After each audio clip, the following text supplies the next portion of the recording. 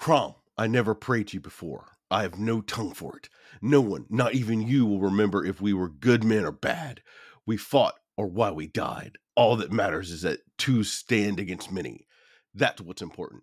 Valor pleases you. Crom! So grant me one request. Grant me revenge! And if you do not listen, then to hell with you! I'm Chris Spivey. And I'm Eddie Webb. And today we're going to talk about Conan the Adventurer on Genres.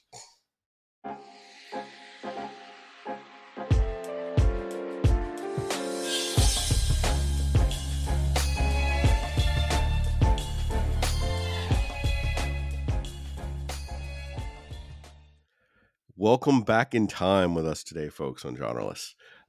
It has been a weird trip to get here. The TARDIS wouldn't take us here. Sherlock couldn't deduce a way for us to find our way here. And anime couldn't blow a hole in the galaxy to get us here. But we still managed to make it to the Hyborian Age. Oh, yeah. I have such a complicated relationship with Conan, honestly. Oh. Well, I mean, it is, and honestly, this extends to fantasy to some level, is that it feels like something I should like. And I have tried many, many times to read the original fiction. But Robert E. Howard was a writer with, let's say, certain proclivities that have not aged well. All right. We're going to jump right into it. Before we do that, I want to start the episode off by apologizing. I am sick again. I think I was sick, 6 months ago? So it's like a biannual thing now. And if you hear random coughing or gagging, it's just me passing out on the floor dying.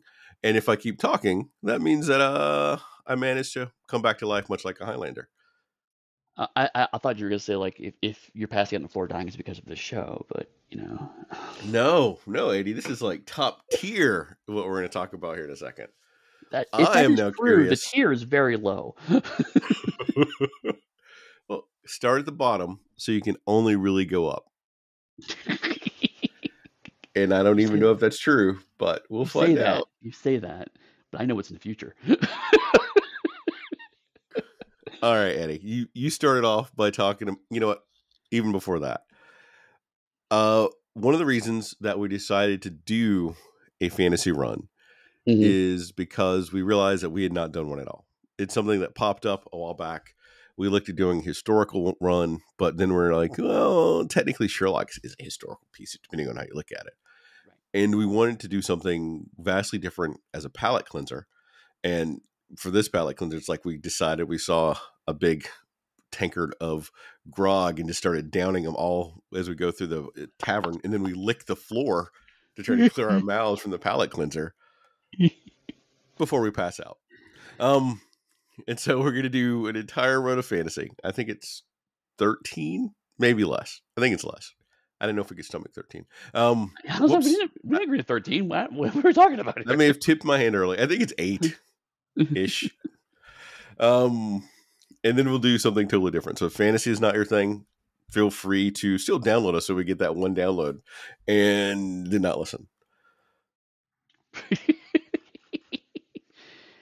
But I know when you introduced this run last time, you specifically framed it as sword and sorcery. So maybe we could talk a little bit about what that means so people know going in what kind of shows we're going to be talking about. Okay. The general overview was the idea of sword and sorcery. And I think that kind of holds true for the start, but then it changes kind of towards the end of the run.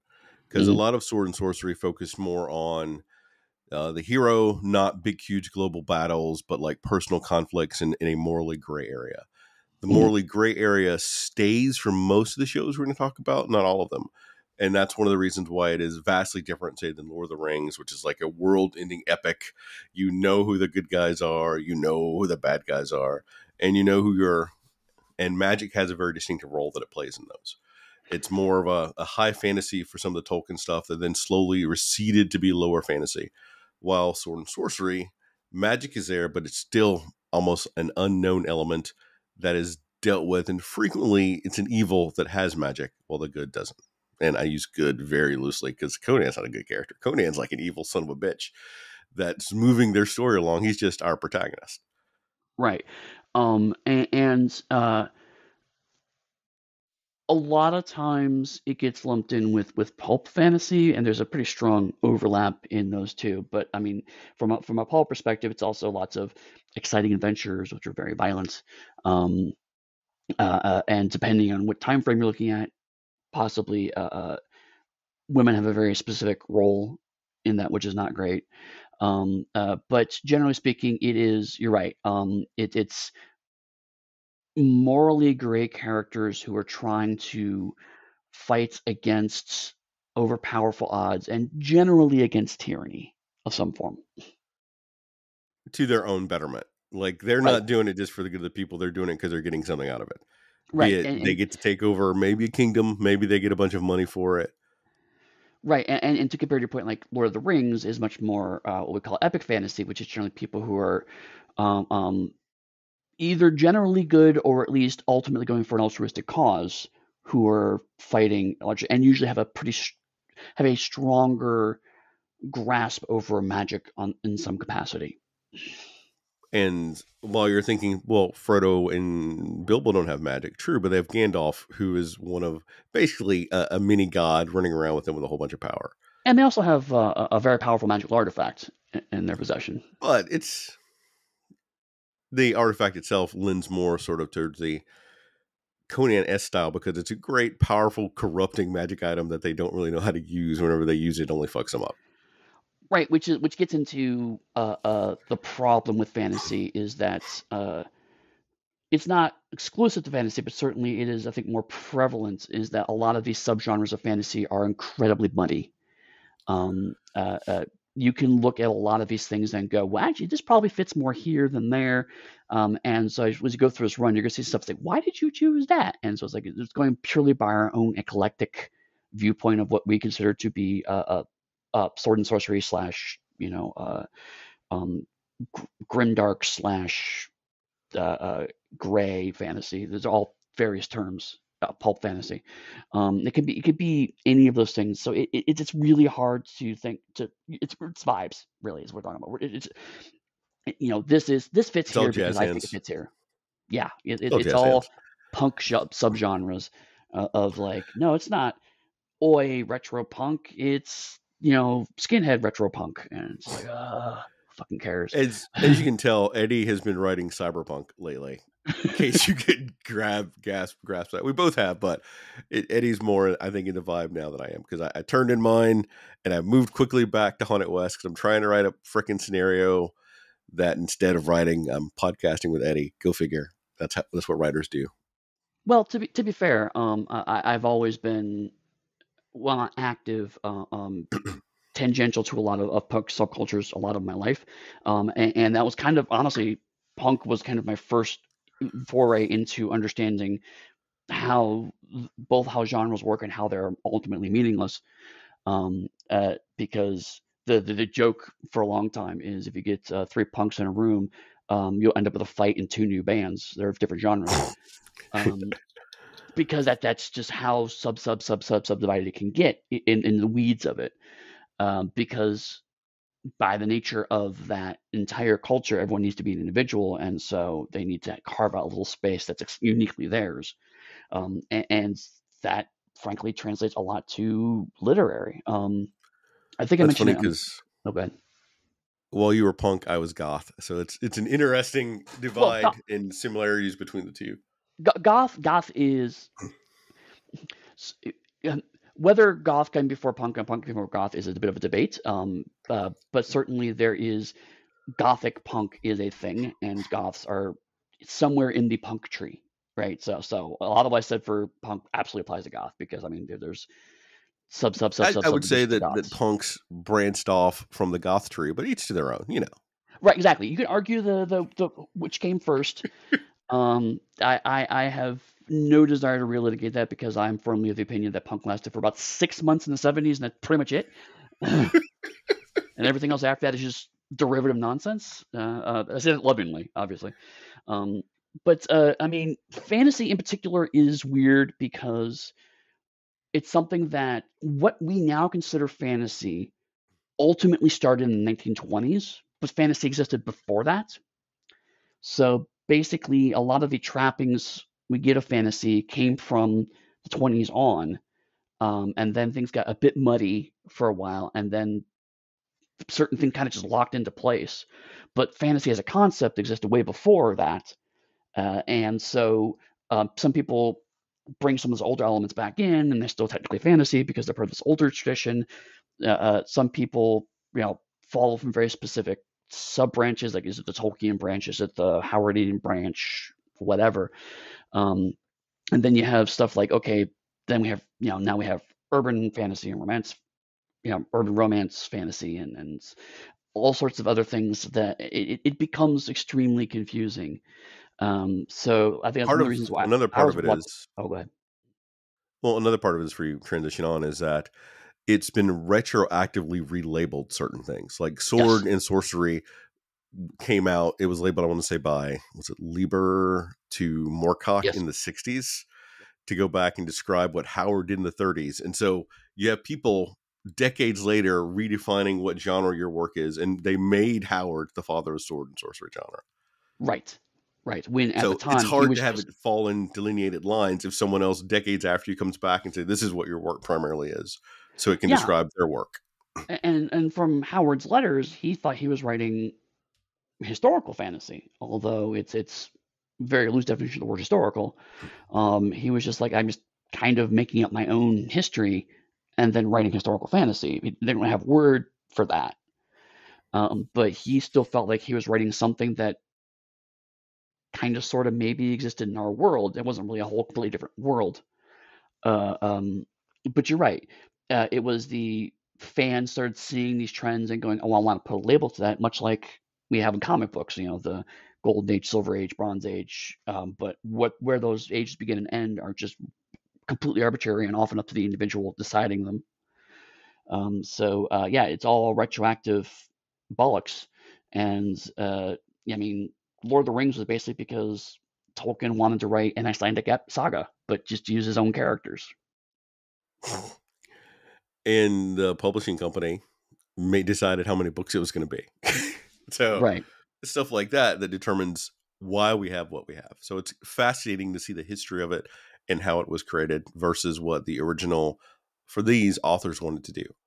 hmm And to get to I'm video curious though. interpretations.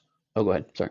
No, go ahead, because I'm going to transition to Howard in a minute. So please go ahead. Okay. I was just getting, well, I was just, before we talk about Howard too much, in terms of video interpretations of it, a lot of it was because fantasy movies became really big in the 80s in America. Um, I want to say Conan was the start of that, but I'm not 100% sure.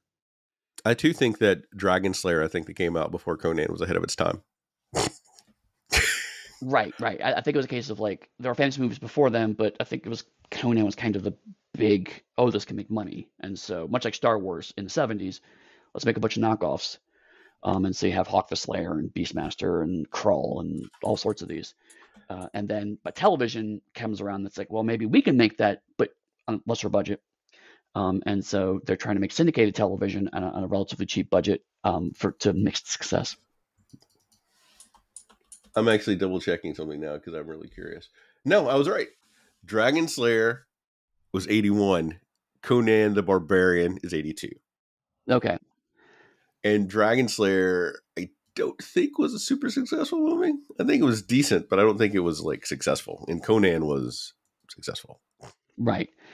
But both of them are pretty firmly in what we would now call sword and sorcery, right? And that's where a lot of those 80s fantasy things get. So like it really wasn't until the 21st century where epic fantasy or high fantasy, whatever you want to call it, with Lord of the Rings movies became also a viable success. And so a lot of the television after that What, becomes relevant to that. Eddie, are you looking over the 2000, I think that was before Lord of the Rings, I can't remember, 2000 D&D movie with Marlon Wayans as a thief There was no and D&D movie. and, I'm sorry, there and was a Tom D&D movie. We Baker as an reviewed it. elf. The D&D movie we reviewed from 2023 did exist. You're correct. And Tom Baker did not play an elf. Tom Baker played Tom Baker wearing elf ears. So Tom Baker played an elf. Tom Baker is a fake creature himself. I will agree with that. Well, God, that's not at all a compliment. That could be like anything. Is he like a red cap? Is he she? Is he a so? Wow, I'm about to go into a changeling discussion with you now and from the game, but we're not here to talk about changeling. As much fun as that would be, we're here to talk about why you don't like Howard, because you made that comment at the start. Right. I hadn't forgotten, and I'm bringing it back. Right. So, long story short, Robert E. Howard. We got nothing but time, and this show is not good. Oh, did I tip my hand? So he was a contemporary to H.P. Lovecraft. They shared correspondence quite frequently, to the point where he was one of the first people that Lovecraft allowed him to use elements of his mythos in his work. But while he was not as explicitly racist as Lovecraft, he certainly was racist.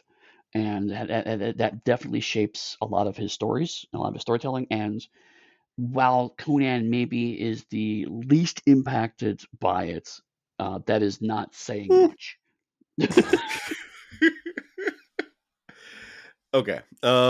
Let's go ahead and put this up, because I think we forgot to do it because I was making a joke. We're covering fantasy, and fantasy is going to have a lot of sexism, good chunk of racism, right? A whole bunch of other isms that we may try to touch on per show. Oh, yeah, definitely ableism. Yeah, that we may try to touch on per show. I'm not sure how extensive we're going to get into it, because this is the first episode of a new season, and this show is just bad, but it's a cheesy kind of bad, but there's bad stuff to it, and it's not, I wouldn't even say intentional. I'll have to think about that one, but for the genre itself, fantasy has a lot of those isms associated with it. Right. And if that's not something you want to engage with, or hear us possibly go into a deep discussion about, depending on which show we're watching, because I think I can think of one coming up in the future. And Eddie's face is like, And one of the reasons why we're not going to skip some of these, I think, is because we're comfortable now enough to have these discussions that we may not have been comfortable as to have in the first or second season. Yeah, right. I will say that this show is very 90s, which means it has the things that are considered to be acceptable for 90s syndicated television. So we're very firmly in the Mortal Kombat Conquest territory of how things are presented. I think it accidentally removes some of the more problematic elements of the literary Conan, but it's probably just because of standards and practices at the time, and not because of any authorial intent. But I'll take the wins where I can get them. And regardless of the stick that we're probably going to give this show shortly, for a 90s TV show, it felt badly inclusive, but it was inclusive. Yes. Badly inclusive is a good example of great phrasing it. But I will also then say, go look at other 90s TV shows and inclusive there. Go look at Hercules. Go look at, Xena was a little bit better, but that's because other stuff. But look at all those shows in comparison to this, and look at the leads of those shows. Right. It is by the standards of the day inclusive, and accidentally has aged well in some areas. But acting is not one of them. That is definitely not one of them. Oh my God. But honestly, the 3 episodes I watched, the whole time I was like, are they going to do the thing? Oh, they didn't do the thing. Okay. All right. So, I mean, that's, again, damning with faint praise here. But the praise is there. Eddie only watched 3 episodes of this nonsense. I watched 6, since we're starting at episode 6, so I can give some additional context. But I'm not there yet. I want to go back to Howard. Eddie has said a little bit about Howard, but one of the things that we do, if we talk about a show who the creator is a part of it, we give a little bit about Howard himself. Howard was born in like around 1905-ish, I think. In Texas. And what's that? He lived in Texas. Yeah, grew up in Texas. I want to say his father was like a local doctor who sort of traveled around. His mother was, like an intellectual of some kind. I think, don't remember what her day job was, but she sort of installed a love of history and everything else into Howard growing up. And Howard had a harder life, which also sort of impacted how he views society, how like strength is what you need to get by to make your way in the world. He started studying a lot of history and everything else, and he actually started writing at a really young age, like super young, and getting Yeah, published. like And that's when his like correspondence teenager. came. Yeah. Kind of like Michael Moorcock. If people go and look, Moorcock started as like a 6-year-old. Not quite 6, but he was there. Right. And Howard was prolific, and he wrote a whole bunch of different genres. And there's a love of Texas that is sort of infused in his work with some of the historical points. And Eddie's already talked about the correspondence with Lovecraft. I want to touch on the fact that his mother was a huge part of his life, because I think the father left. And when his mother was sick and he didn't think she was going to get better, Howard went out and unfortunately committed suicide. So he died at a young age of 30. So all the work that you see here that's been done, that's impacted society, is by someone that wrote for maybe 15 years. Yeah. Which is unfucking phenomenal. Regardless of like what isms and everything else I'll say about Conan and Kroll, and Howard actually wrote like comedies and everything else. Howard is literally genreless from all the stuff that he's done. So there's a bunch of praise to be had for the work that he did, if not the context that it represents.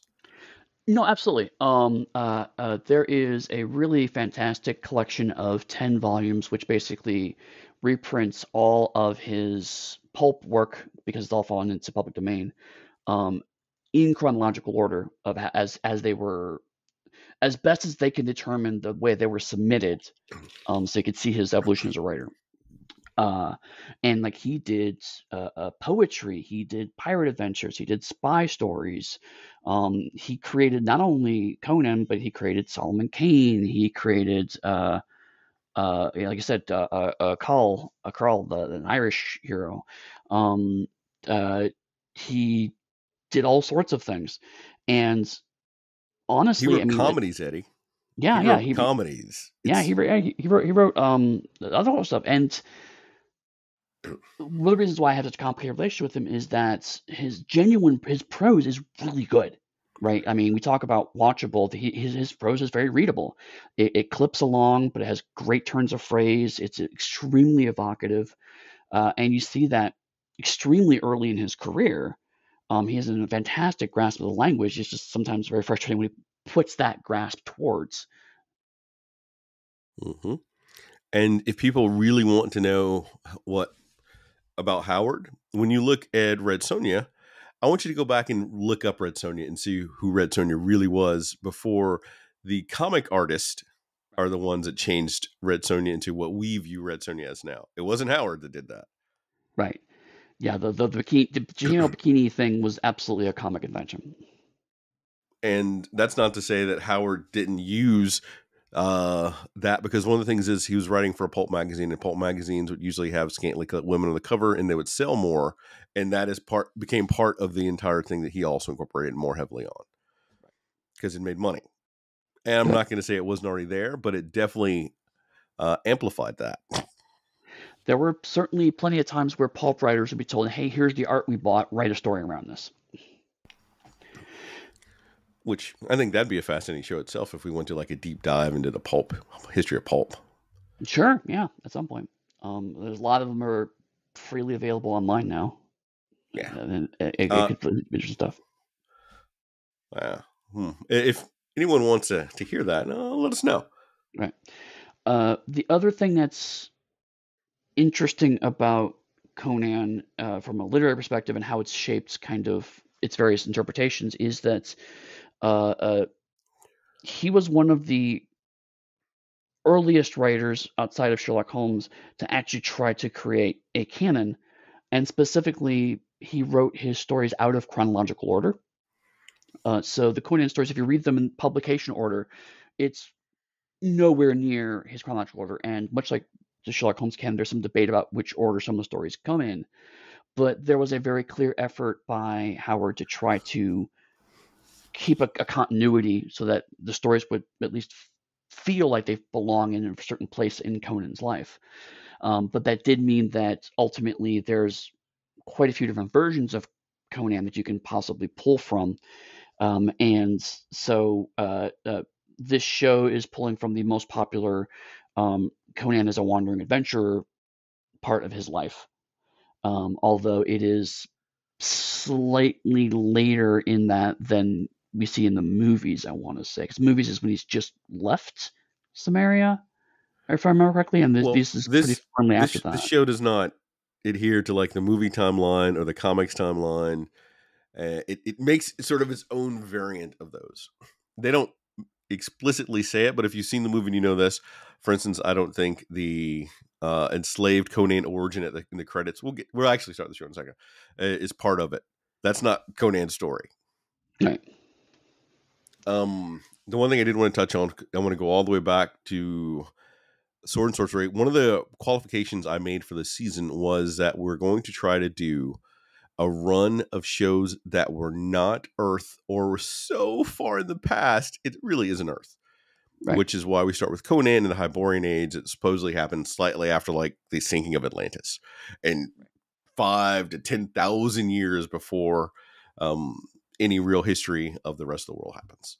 So effectively, this is Earth quotation marks, but it's not Earth. Right. And that's kind of the trend for this season. Yeah, it is so divorced from our history that it might as well be a world. In fact, it's more problematic if you think about it as being Earth history, because then all the tropes and assumptions, stereotypes become more offensive. But if you think of it as just a fantasy world, it actually helps a little bit. And one of the things I read about Howard decades ago is the reason he chose to do it in the Hyborian Age is because it was too research and problematic to have to do the research and the history to make it accurate. And he is fucking correct. Yep. As a historical writer, fucking A, yes. I should have written the Hyborian Age and called it a goddamn day. Yep. All right. That's my writer rant for the morning. I'd have about 40 fucking books by now if I did that. Okay. I'm done. Anything else about post-history of the show before we get into it? Yeah, I think that covers everything. Do you know anything about the creation of the show itself? I know that it was shot in Mexico. Really? Yeah. That's about it. I also know that Ralph Muller, whoever the lead is of the show, was good friends with Arnold Schwarzenegger.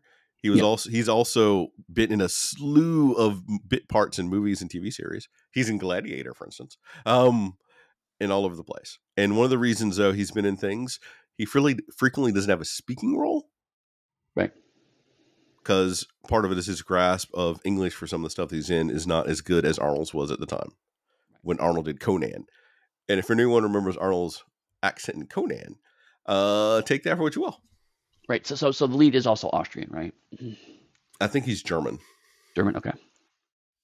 And they were weightlifters together. Right. That doesn't surprise me at all. Yeah.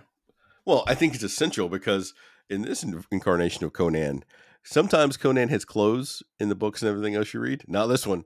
It's like you need to wear a loincloth and boots. That's it. We ain't giving you shit else to wear. How do you feel about that? Okay. Right. If you're lucky, we may give you a helmet with horns, which also was absolutely a creation in the comics. All right.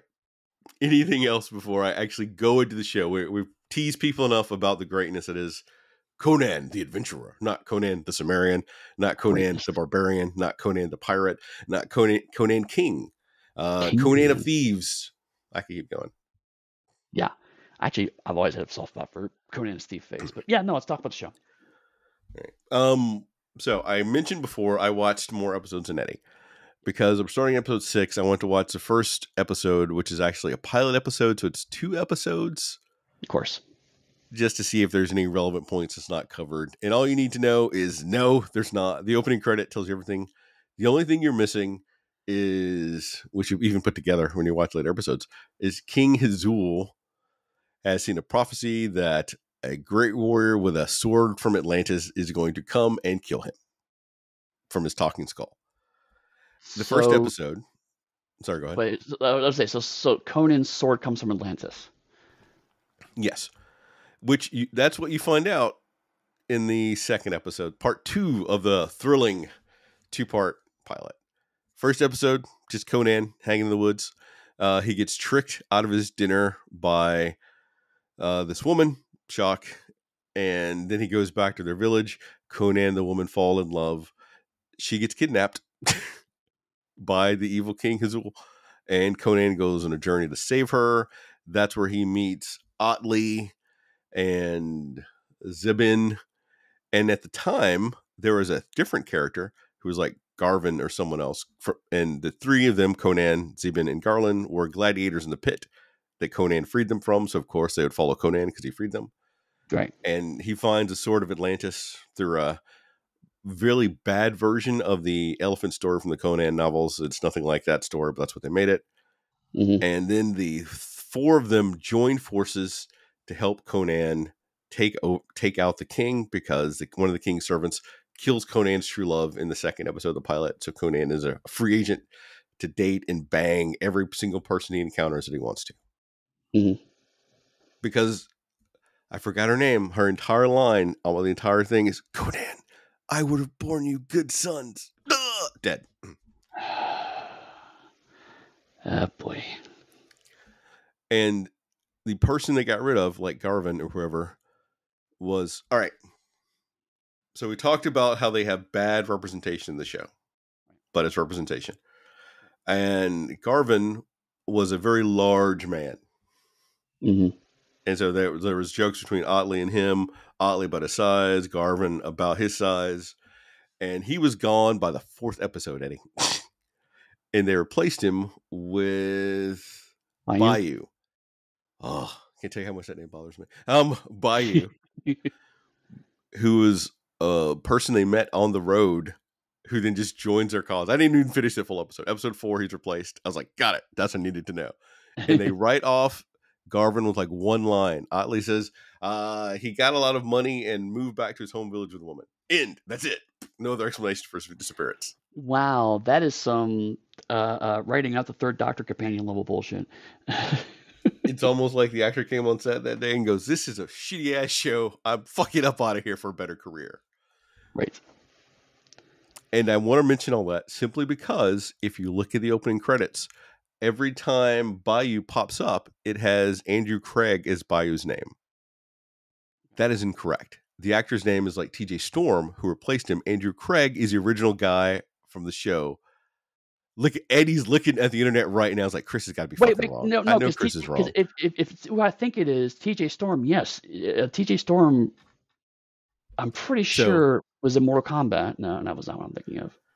Oh, why do I know that name? So I want to let you know that 22 episodes, for 18 of those, they have the wrong credits for the actor that's there. And it's the person of color who has the wrong credits associated with their name. Right. Yeah, and the TJ Storm, that's why I know the name, is because he's since done a lot of video game voice work, but also actually knows a whole bunch of martial arts. Yes. He was in Avatar. That's what I'm thinking of, too. The live-action Avatar. I'm unsure if we said this on air or off air, but Eddie pointed out this feels very much like a Mortal Kombat that we watched with Matthew. Yes. It has a lot of those vibes, but worse acting. Somehow, yes. I am going to compliment one person's acting when we get there, but that's going to be it.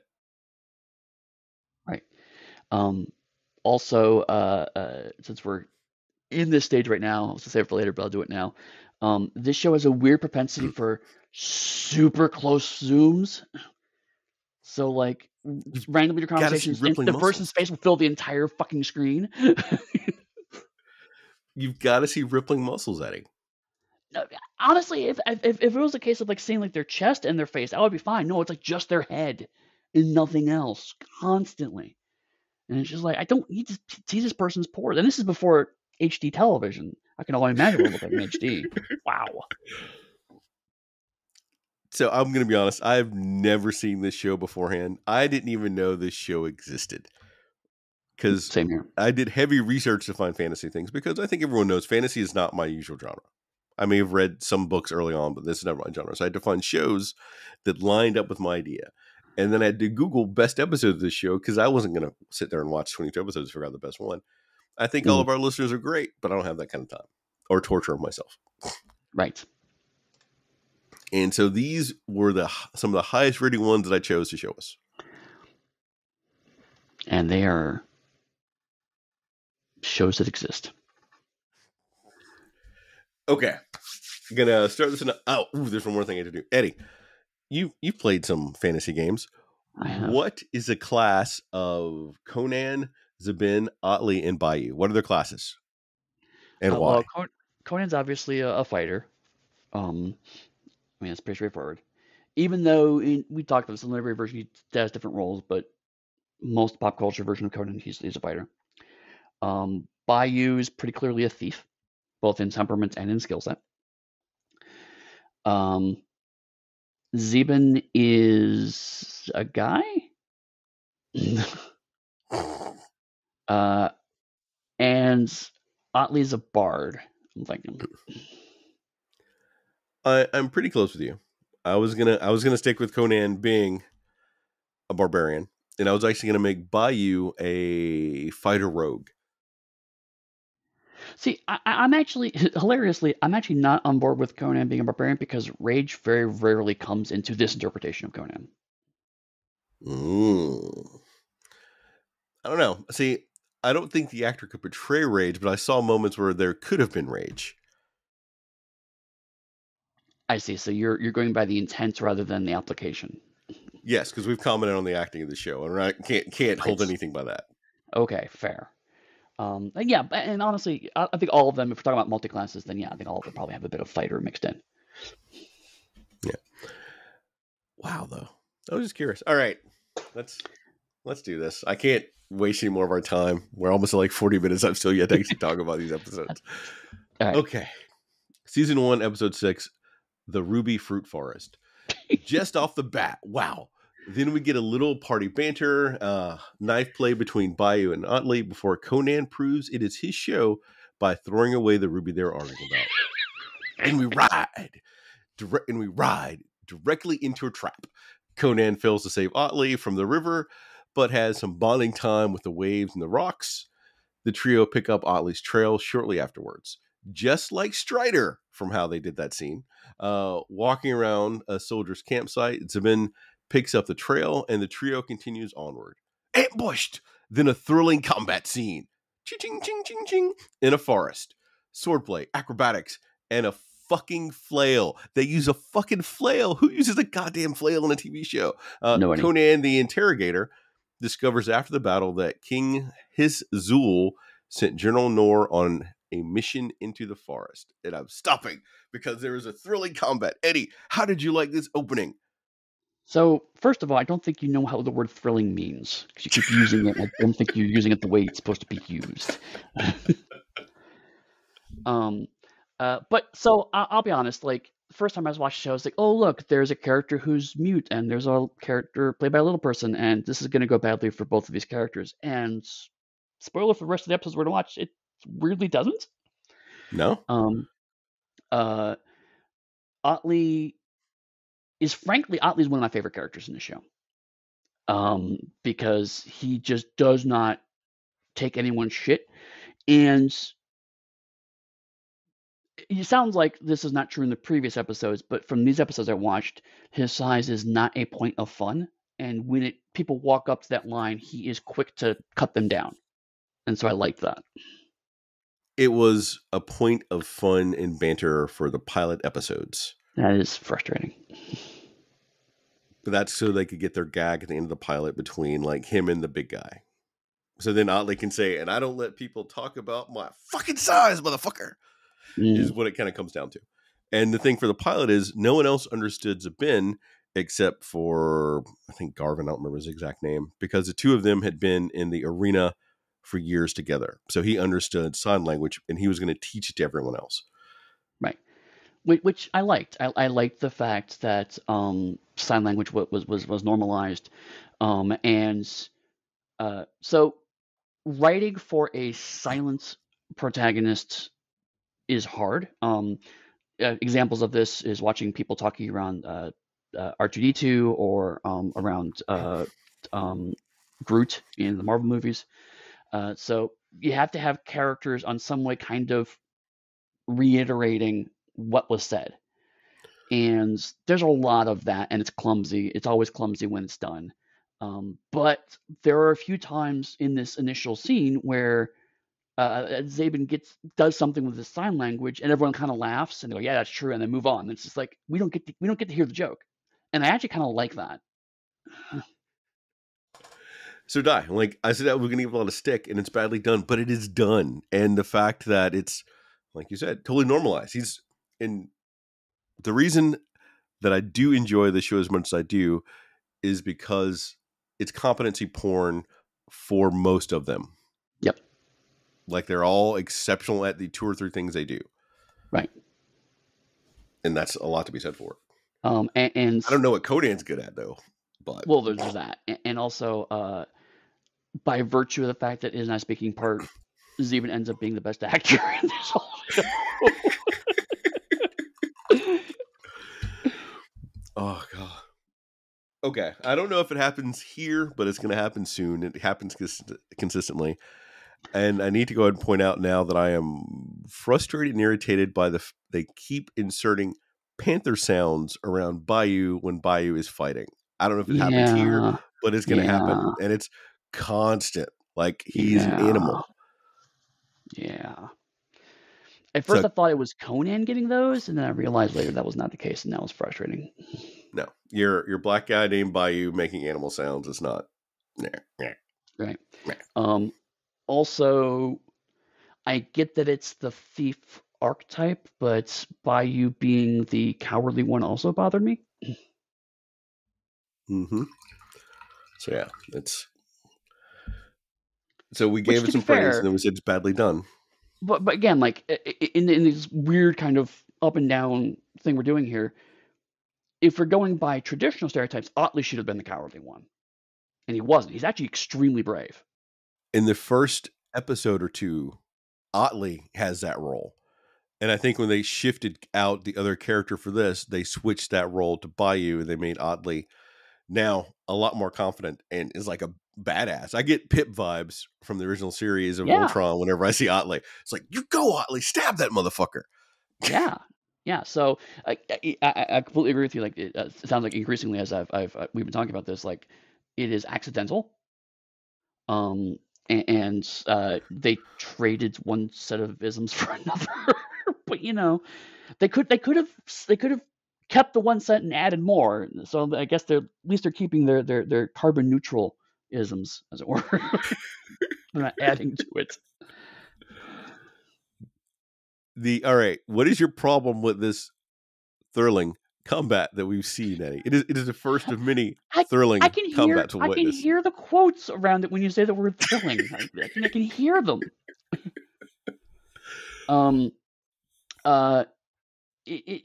It does the same thing. We noticed this not as much actually in Mortal Kombat, but it does the let's fast cut through everything so we don't have to show how bad the actors are at actually fighting. And so it just becomes a blur of motion, and it's really hard to figure out what's actually going on at chunks of this. One of the things I will give it credit for, though, is that as Zabin was a gladiatorial fighter, he needs to have like a lot of flash when he fights, and it consistently keeps that trend throughout these episodes for that character. Yes. And I didn't look closely, but I got the impression that Zabin's one of the few actors that looked like he was probably doing his own fighting choreography. I don't know for certain, but I think so. Much how I think Bayou was doing most of his own fighting choreography. Right. So regardless of the Panther sounds, Bayou... Sorry, go ahead. I was saying, I don't think Conan and Otley were. I think they were stunt doubles for those. And for Bayou, one of the reasons I think we did like a little game about Fighter Rogue is that Bayou is the only character throughout all of this that consistently rotates which weapons they use. So that's why I made them a fighter, because I'm proficient in all weapons. I actually didn't notice that. That's actually pretty cool. Conan, I am proficient in my big ass bastards, my big ass two-handed sword. Right. Zabin, I'm proficient in my staff, and these motherfucking fists. Oddly, I got daggers and cutting words that make you bleed more than those. Right. Which is why he's definitely a bard. Bayou, anything I can get my hands on, I can use. Which is cool. Actually, I did not notice that before, but that is actually very cool. They got away from the here's my signature weapon, which is very much a trope of the 90s. And I'm not gonna lie, who the fuck uses a flail? Anything else about this part before we move on? No, I think we can move on. All right, I can still hang out here and talk about. I won't do it. Our heroes ride on looking for their friend, and they're ambushed again. This time, successfully knocked out by blow darts. Once awakened, the people. I should have watched this before Monday afternoon, so I could have talked to Eddy about it. In relation to the people, and they know Conan. His reputation has exceeded him over these past 6 episodes. They discover that, much like C-3PO, Otley has become their god, and the group tricks the people into believing they're all friends. Then Otley drops a big exposition dump about the rubies and the people. A lot of village shenanigans go on. Bayou tricks a kid. Otley has a moral dilemma, hunting parties, and sexy times. Eddy, what did you think of the people?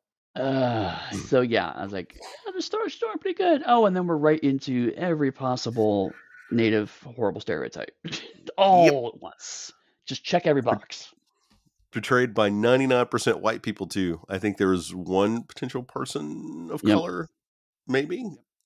Yep. It was hard to tell with the low grain quality of the YouTube videos I was watching. Right. And it's just, they don't understand our ways. They're so primitive. They're so stupid. I can pretend to be their god, and they don't realize I'm not their god. Slight spoiler: the show tries to kind of walk that back near the end, but it's so badly done that it doesn't help. You know what?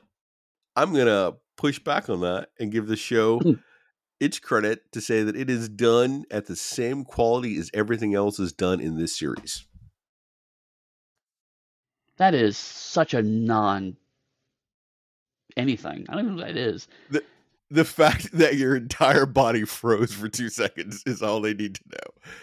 And he couldn't even comment for that time. He was like, I'll reiterate, you are holding the ending of this episode to the same quality of a show where the best actor is the guy who literally speaks no lines. I want to just really emphasize this point. Oh, it's so bad, but I like it so much because it's so much fun. Now, I will say, in the midst of this just car wreck of offensive stereotypes, I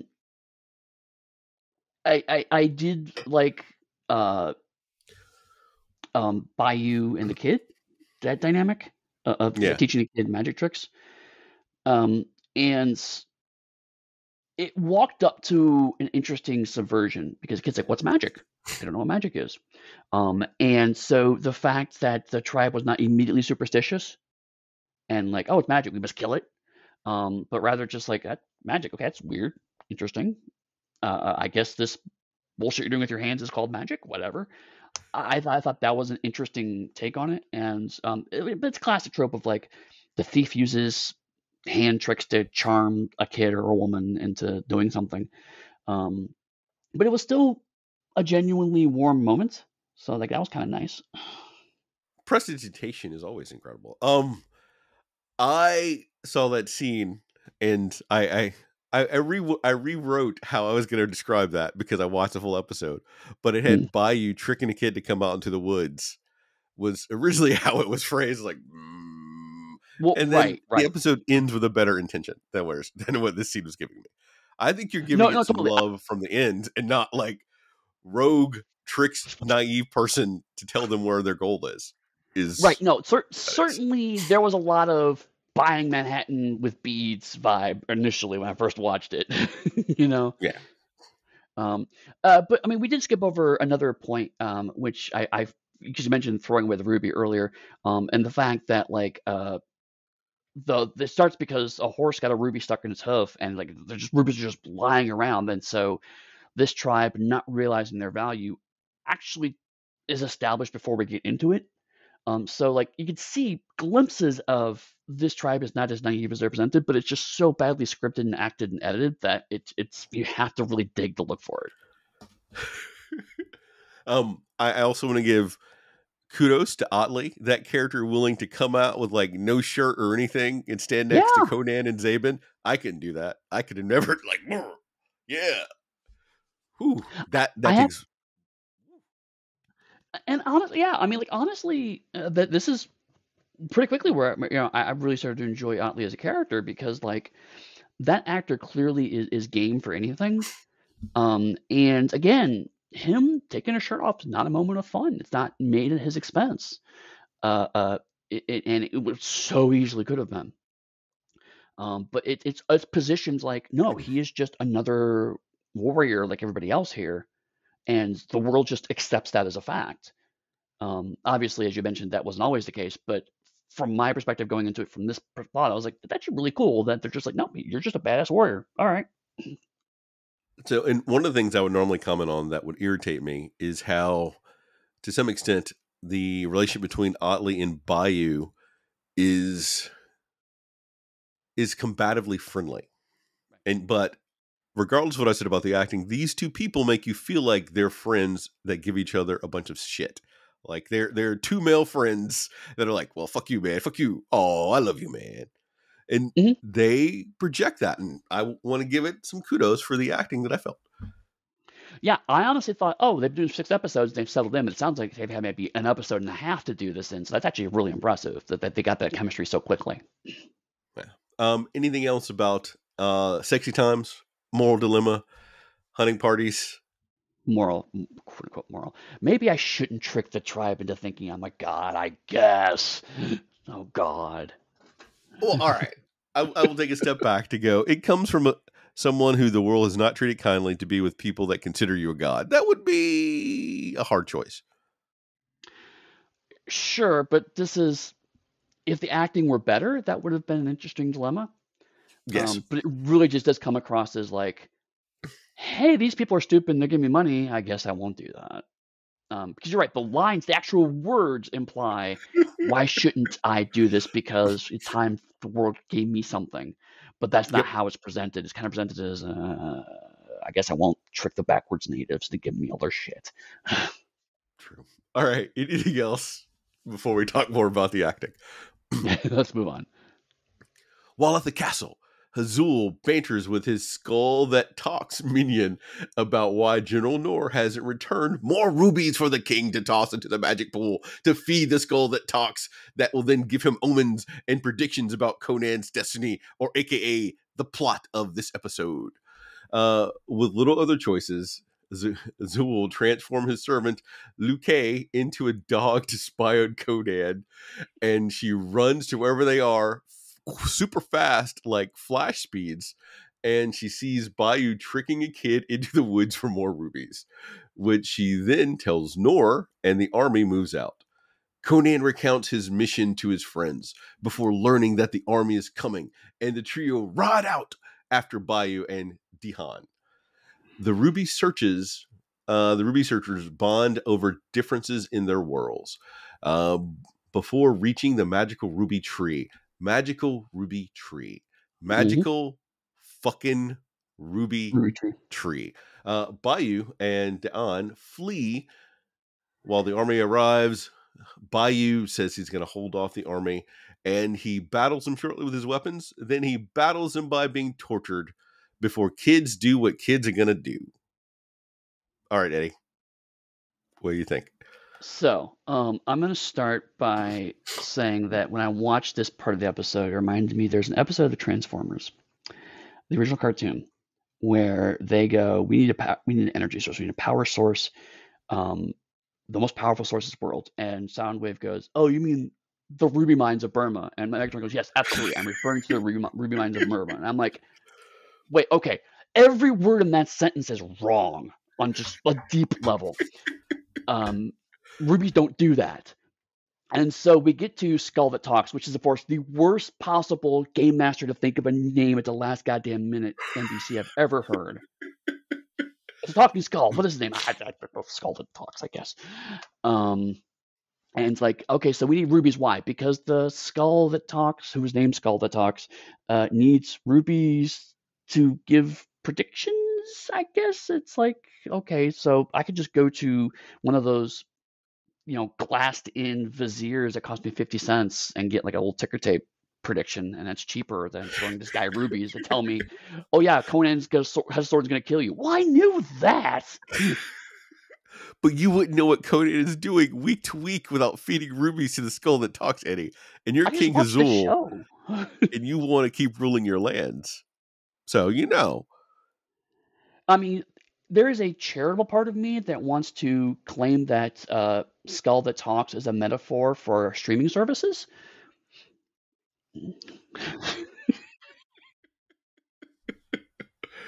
Oh, God. But A, that doesn't work timeline-wise, and B, I don't want to be that charitable to the show. There's so much that happens, though, Eddy. Come on, we get bonding between Bayou and Dion. We get a woman transformed into a dog. Oh, this is my other point. We're going to see this trend in these 90s shows of magic written not because of the power level of the world or the impact of it in the world, but because what would be the cheapest special effect to achieve on television? So, like, polymorph a person into a dog, super cheap. Just take woman out, put dog in, great. Teleportation, super cheap to do. Just literally just walk away from the camera. Fireball, fuck that. No goddamn way you get a fireball.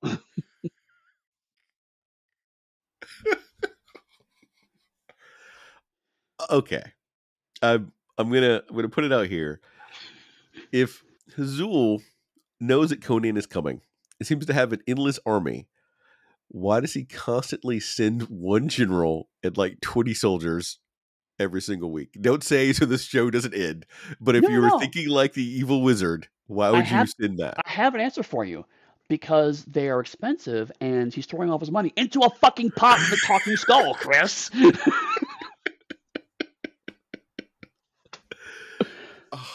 But he's so powerful, Eddy. He turns the economics of this into dogs. All wrong. Why doesn't he turn Conan into a dog from the castle and be done with it? Why does it have to be rubies? Why can't we use quartz? Why can't the skull eat quartz? You know as well as I do that for certain magic rituals, they require very specific ingredients to operate. I also love the fact that this critical plot point that the skull that talks requires rubies is never mentioned again.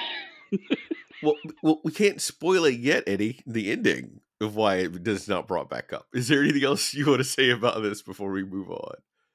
Other than in Bayou standing up to an army of like 20 soldiers all by himself, only to have Dion run back in to give away everything.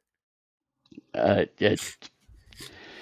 mean, there's the typical plot point of like the thief is trying to trick people into getting rubies because it's rubies and they're free and I want to have money, and it's just like I get that. What confuses me is that all of them are equally cash strapped. Conan literally throws a ruby away.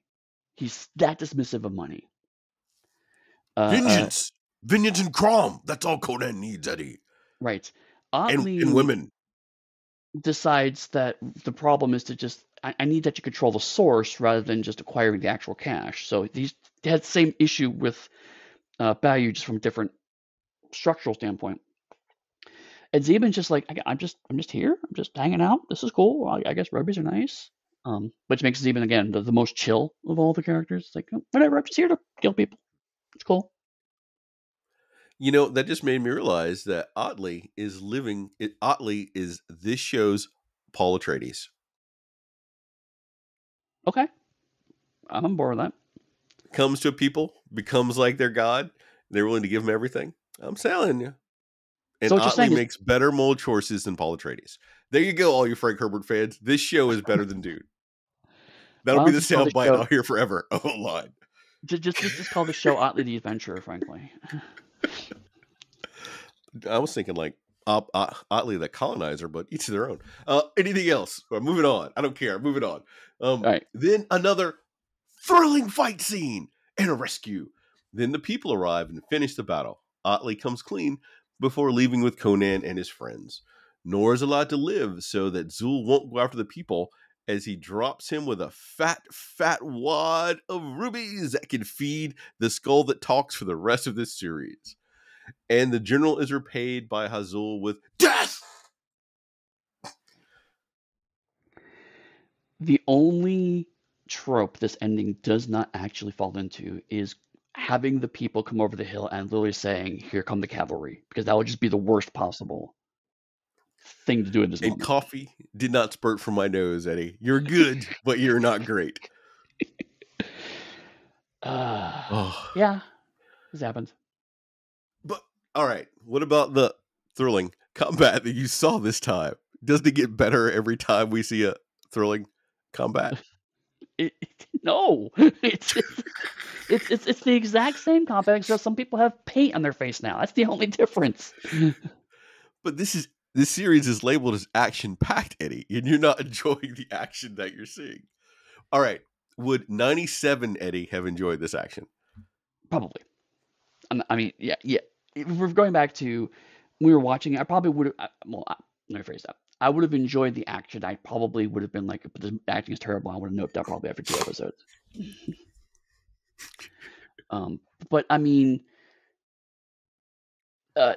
this has, we keep on back to it. Has got the same problem as Mortal Kombat does, which is there feels like there needs to be a quota of certain things happening each episode, and so it's like, here's where the fight gets inserted. Oh yeah. I ended on the gag about Zul killing the general because it was funny. The actual, I think, closing scene is more banter and a moment of friendship between Otley and Bayou that reinforces their friendship, which is important for the rest of this episode to watch. Yeah, it's like, I had actually I watched this episode like maybe less than a week ago, but I had forgotten the details of the plot until you started going over them again, because I didn't care about any of that stuff. I genuinely, Bayou and Otley are the two standouts for this episode for me, because you're right, they're genuine chemistry, and from a structural standpoint, it was actually kind of interesting that yes, there was heavy-handed moralizing. That's the kind of show we're making here, but the two people who wanted to steal the rubies were coming at it from opposite ends, and so their friendship over their joint failure to manipulate these people, which sounds bad when I say it, but it's actually, it was kind of interesting, right? It's the two most gray protagonists of it aren't like, oh, we have failed, and so we're going to plot to do this again. No, it's like, no, we're both wrong, and we're both going to rib each other for failing, but we both recognize that we were wrong. But the conclusions we each came to are slightly different. So it's not just, these characters are not generic. Hilariously, the character who gets the least character development in this is the titular one, because Conan has zero movement as a character throughout this entire episode. He is simply the guy that leads them into the fight, and everyone else is way more interesting than Conan. Well, to some extent, it's much like the Doctor in some of the series, because the Doctor is your primary character, but they can't change too much the Doctor because they got to keep the status quo. So everyone around the Doctor changes. That's fair. I suppose Sherlock is a similar concern. Yeah. But it is more noticeable here because the actor, at this point in their career, I don't know about now, doesn't have the ability to portray that consistently how most of the Doctors do, or how any of the Sherlock actors do, regardless of how you like the Sherlock actor. They can portray that, and those emotions are bringing. No, you're absolutely right. If the character is static but at least entertaining to watch, then you can forgive a lot of that. Conan, I'll give the actor credit. He's clearly trying, and there are glimmers and moments of humor and levity and character, but they're so rare and so few. And he's frankly upstaged by his entire supporting cast. But on the other hand, if you just want to go for pure aesthetics, there is no one else they could have cast to have played Conan so closely after people associated Conan with Arnold Schwarzenegger. Sure. No, absolutely. You needed someone with a German accent who looks like a bodybuilder, because everyone wants to have cut rate Arnold Schwarzenegger for the show. So no, I completely agree with you. So either way, regardless of how good this show might have been, he was doomed. But he got his own TV series, so at least he got paid. Yeah, I don't know how much this the 90s and TV paid, but this went 2 seasons? no, just 22 episodes. Each Okay, episode feels like a season, but just it 22 does. episodes. It does. Okay, moving on. Um, I like Red Sonja, the character. I like the bikini clad version of Red Sonja. And I vaguely remember reading the Howard story that has the real Red Sonja. And the name is spelled slightly different. I think it's spelled Mhm, with a Y instead of a J in the original text. mhm. They changed it to a J here to keep it as an homage to the character. And I'm going to stop there because I'm only going to say that the actress they chose to play Red Sonja, I did not like her interpretation of the character. We open on a cloaked kidnap. We opened on cloaked kidnappers traveling with their hostage in a covered wagon, and the wagon gets caught on a cliff edge. Conan lifts the wagon while the others try to secure it. Then, from nowhere, an auburn-haired, bikini-clad warrior shouts to them, "Stop that!" at a distance. During the confusion, the kidnappers secret away the hostage, destroy the wagon with alchemist fire, and then ride into the woods. The woman arrives, calling the heroic quartet fools. Red Sonja tells our party their quest for this episode. The Hartons have kidnapped a boy wizard from the Keepers of Truth, Luti, who knows the secrets of youth. The Harton King is old and wicked. Sonia drops some more hot, sick burns on the party before going in the opposite direction that they suggested because they're fools. Back at camp, Bayou doesn't want to go after her to help her because she doesn't like them, but obviously has interest. And the others decide they want to go and help her.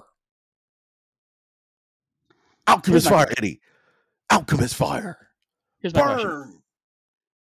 If this character were not Red Sonja, if she were just another female adventurer who stumbled in this party, I feel like Bayou is right.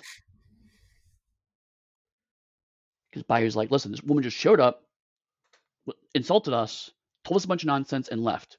We have zero stakes in this game. We have no reason to get involved with these people. We should just go. Yep. The only reason why he's wrong is because people who are fans of Conan probably know the name Red Sonja and want to follow her. Yep. The one thing I will point out about this is that it's Otley and Zabin who really want to go help her. Conan's neutral, Bayou's antagonist until they say something about, I think, Hazul that makes Conan say, well, you know what, helping her will help us get Hazul in the end. Right. And Hazul is the overarching enemy of this campaign. Right. I do like the fact that Zabin is the person who's actually the most obviously horn dog for Red Sonja. So you have the mute character who's clearly talking about her physical appearance, and we as the audience are not having information relayed to us, but through his facial expressions and acting, it's super clear what he's talking about, which is a great way to strike that balance of they're sexualizing her, but in a way that the audience is not necessarily privy to. I thought that was an interesting way of splitting that balance. Yes. All right. Since you brought up that, I will agree the Zabin actor is doing great. And it's funny because it's the person that has no speaking lines. Best actor in the show.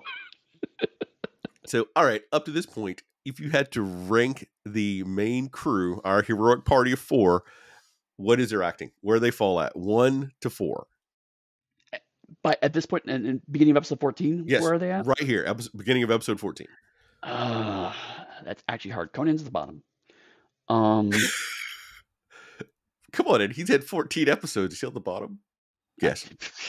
It's not my fault. So of just the 4, as much as I want to put Zabin at the top, I think I'd put Otley slightly at the top. I think it has to be Otley, Zabin, then Bayou, and then Conan. And frankly, it's a tight fight for first place. Only reason why that's because I know later on, Bayou gets slightly better material. So he's not quite there yet. Right now, he's still just kind of scared thief. All right. So for me, my number 1 is almost equal between Otley and Bayou. Because Otley's doing killer work and Bayou is doing good work, but is able to like match Otley since they're paired off together. I would say Zabin would be my number 1, because he's doing great without speaking lines. But then I take into account that having to read this text and be able to act it is a harder challenge because it's bad. It's bad. It's really bad. Right. I So mean, I rank them 1, 2, and 3, and 4. But honestly, those three are so close together for different agree. reasons. Completely agree. And my one of the reasons why I rank David so highly is that he's also at this stage adding to the chemistry of these three are friends. Conan's also allegedly part of this friend group, but from a pure chemistry and screen standpoint, those three look like they're friends. And the fact that he's able to manage to get the chemistry across without speaking a line is genuinely good. The way how he stands next to the two of them, the way that he watches people, and something else like the way he watches people as they're talking reminds me a little bit of people with hearing loss and how they have to carefully watch people when they're speaking. I don't think he has hearing loss. I think he's just mute. But that kind of intensity is very important. And so for the actor to get that across and be like, oh no, we're all friends. And again, like because we're now at a stage where people are less repeating what Zabin said so the audience knows it.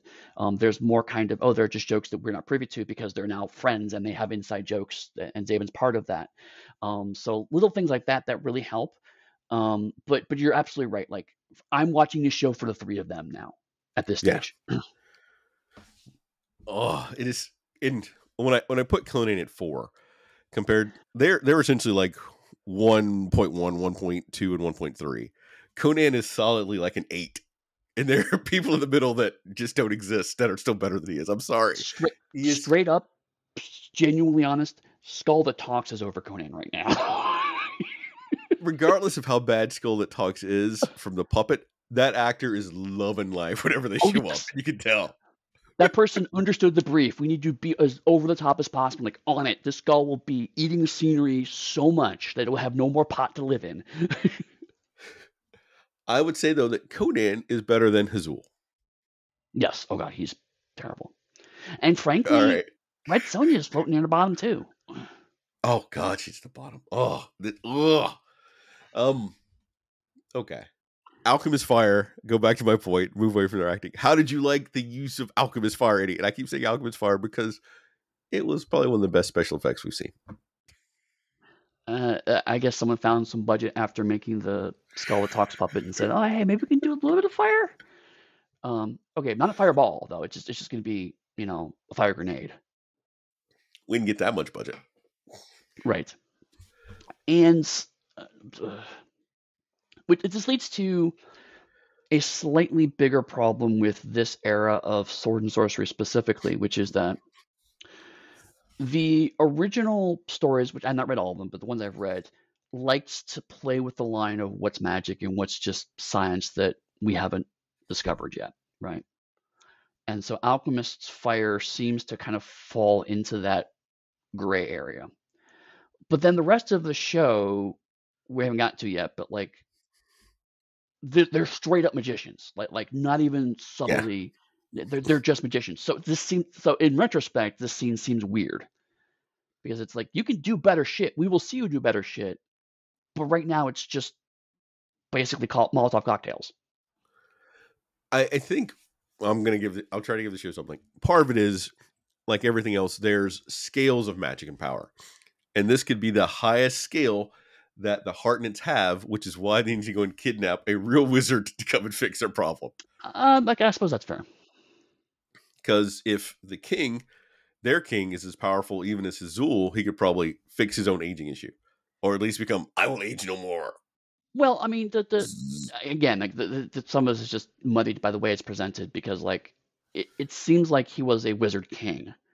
Yeah. But you're right. If you go with the idea of he's a shit wizard king, not a wizard of shit, but a terrible wizard. No, it could be both. Shit wizard is a whole new D&D magic class that we have to get into. Poo Mancy. So they cast Poop Ball? Yes, right. All right, I will get off the feces. So I mean, like, I guess I can see that, but we functionally have 3 different wizards then this episode, and the fact that they're all doing different things is not at all clear. They all have generic, what we can afford 90s budget magic, And so it's hard to tell if this is supposed to be low-powered magic or if this is supposed to be this is what we could afford. Okay, so then I will give you something else from the pilot did. The pilot established there is like real powerful magic, and it's frequently by wizards. Because in the pilot episode, there was Azul. In the second episode, there was another powerful wizard that Conan has to trick to get past like his magic wizard shield with the help of like an elephant god and all this other stuff. It was so bad. That puppet, it was a puppet, Eddie, that they had for the elephant god. It was, oh god. But it established that there's real magic. And we also get to see Hazul turn people into dogs, which is pretty Right. powerful magic in comparison. Sure. Polymorph. Yeah, polymorph is very powerful. I almost think that what it lacks is it lacks an offensive magic, but I think that goes back to what you're discussing is budget. Right. Because otherwise everybody would be like Emperor Palpatine just shooting lightning bolts out their ass. And I suppose if we go that route, then if this is the most powerful offensive magic we've seen, then this is not. It's the okay. Maybe offensive magic is just not a thing in this world. Yeah. And it could be in other episodes we haven't watched, but I'm not going to go back to watch them to find out. God no. God no. How did you like the quest that Red Sonja tells him? It was so obvious. Like. She's like, hey, I just met you. I don't know who you are, and I kind of don't like you. So let me tell you the entire quest I'm going to follow, because this is what the Game Master needs you to do. All right, I'm moving on. The Hartneds rest their horses and create fake paths to try to trick the heroes. Bayou argues that they should turn and... sorry, not Bayou. Bara, the alchemist, argues that they should turn and fight the party, but the leader is concerned about what happens if Luta, the boy wizard, gets hurt. They'll all be fucked. Luta and Bara joke around with each other a little bit as she tries to torment him, and then he fucks her over by saying, you don't have to feed me, but then what's your boss going to do? Before we whoosh back to the heroes and we finding Red Sonja. Then they try to force their help onto her, but she tells them that Luta can speak to her through the sky and will lead her there. All right, Eddie, I'm pausing for 1 second. We don't have to go into it yet because this is where I'm going to stop. But the fact that this Red Sonja is practically useless frustrates me beyond belief, and they shouldn't have called her Red Sonja. As Sonja rejects him again, a band of wild people charge them, wanting to buy Sonja, which leads to a thrilling sword fight. Banter from other wildlings about buying Otley before Sonja wins a duel. Sonja wins a duel with a random mook, barely. Then a massive thrilling battle ensues, which the 5 win, and Sonja officially introduces herself to the group. The woman from the wild people attaches herself to Otley because it's true love. Red Sonja gives us her backstory and how she works for the Keepers of Truth. And they all bond over their loss and new families. Womp womp. You seem to have died on the inside, Eddie. You look like you died just a little bit. I don't even know where to start with this. Like, honestly, you got a lot of the points. Like, Red Sonja she's supposed to be on par with Conan, right? Like, one of her shticks, admittedly from the Marvel comic, but one of her shticks is that she will not marry a man until they defeat her in combat, and that's why she's unmarried. That tells you everything you know about Sonja as a fighter. She's gone all this time. No one has defeated her. And it's obvious they're taking a lot of this inspiration from like the Conan movies, and I think the Red Sonja movie that was out, and the Marvel comic series that have been running for 3 decades at this point. Right. And this is what we get. The other thing that bugs me is, and granted, it's tiny television, so maybe they can't go that way, but my favorite Red Sonja is actually the Gail Simone run that Dynamite Comics did. Yeah. And there's a panel that I have screenshotted because I love it so much. She's in a bar and she's like, listen, I'm horny, I'm frustrated, I need to burn off some steam. I'm gonna go flirt with this guy. And the guy's like, yeah, you're not my type. And she's just like, wait a minute, I read Sonja. I'm everyone's type. Right? That's the kind of arrogance and sex positive character that I like. Yes. None of that is on the screen here. Not a single drop of it. She seems to hate everyone. which fair. I mean, I'll give her like her being able to banter with the other men is the only thing that's vaguely recognizable. But you're right. She's being manipulated by a magic user, which she hates magic just as much as Conan, into following the obvious trap that she doesn't seem to see. She basically asks for help and then rejects it as soon as it's offered to her, which is just dumb. And then she barely manages to exist in a sword fight. And now I could give one of those things, but the fact that you removed her fighting ability, which then why is she here? Right. It could have been this like Lottie's sister that asked him for help, or anybody else. Honestly, you can write Red Sonja out of this episode entirely. Just have the magic user contact Conan and give Conan the visions, and Red Sonja is now completely superfluous to the plot. Yes, 100%. So this is the most annoying episode, and I'm irritated. It was one of the highest rating ones. But I understand why it was so highly rated is because it had Red Sonja in it, and people go, "Ooh, Conan, Red Sonja, good." Right. And kind of how for when we talked about Mortal Kombat with Matthew, they went Sub-Zero Raiden fight good, and that episode wasn't that good either, Eddie. No. And then the wild woman falls in love with Otley. Isn't that funny? Because she's in love with the little person. And she's like, oh, God, no, they did do it. I mean, Otley pulls it out. Right. No, that's bad. That's a bad phrase. The actor manages to salvage that really terrible material. Because he could have very easily read that like, oh, get away from me, woman, but instead he's like trying to be sympathetic while also clearly not wanting her attentions.